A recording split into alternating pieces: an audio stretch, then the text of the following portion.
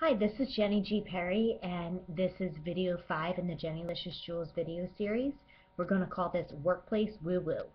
And I am having Makeup Free Monday, but look at my Christmas nails, they look cute.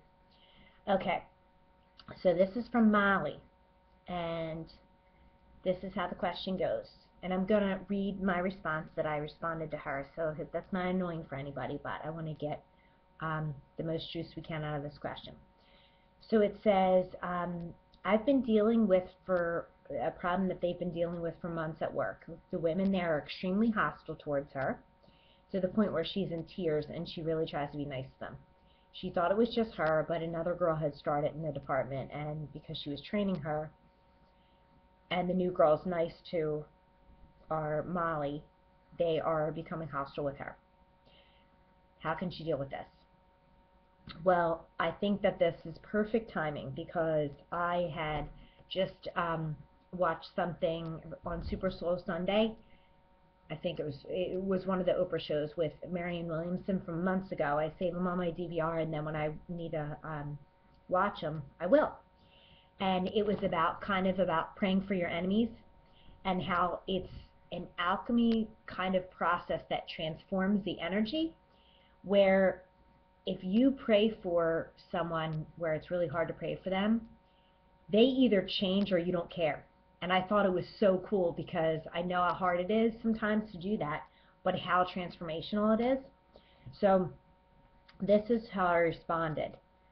I said, first, I want you to let go of the story of what this is for a minute, because when we're in a victim mode, we come from that place of, oh, but you don't understand, they're horrible. And listen, I understand they're horrible. There's sometimes people do shitty things, and that's just a part of life. But we're talking about what is best for Molly, and so I want to help Molly with this. So I said, on a soul level, connect with your higher self and send them all love. See love spreading throughout your workplace, asking the angels to assist you in clearing the space. Now, my one girlfriend would laugh because I would tell her about energy and work and try to surround yourself, like you pull in divine white light and unconditional love through your crown chakra down into your body. I ground it into the earth, and then I let it come up again and out through my heart chakra. And so if you kind of just imagine it as a cylinder that kind of goes around you and spirals down, she called it her sparkly condom. So it protects her energetically from other people.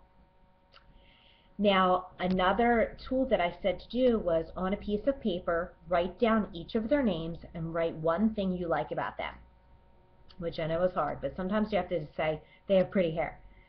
I know it is hard, but it's super transformational. Go back to when you feel negative about them. Go back to it when you feel negative about them. Sometimes, in my experience with older women, it's jealousy also, which is so silly, but it even happens with younger women. There may be something about you that they wish they had or secretly admire. From an energy standpoint, when you keep your vibe high, this helps you but may annoy them, which is not our problem. But some folks see light energy in others, and they subconsciously pull at it, push at it, or try to snuff out your light. If you look at it as a faucet, pouring light out as a constant, nothing can go in if the force is constant and strong out. Some may be able to shift the energy and work in any environment, but why do that if you don't have to? I hope this helps, because she said she was also looking for another job, and sometimes that's just the best answer. But this can work even when it comes to sometimes maybe our in-laws or people that we have to be around. You have to make the best out of certain situations, or people that you have to be around, like even your neighbors or people like that.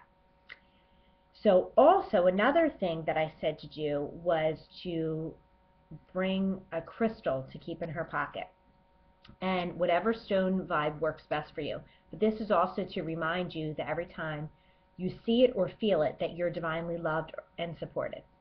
So I hope this helps. It totally went along with what Marianne Williamson said, and I felt like, wow, there is no such thing as coincidence. This is always divine timing. So if you have a question, please go to Peace Love Joy Sparkles page on Facebook and message me, and you can give your name or you can give me a fake name, whatever you like, and I will use it. and have a wonderful week. Talk to you next week. Bye.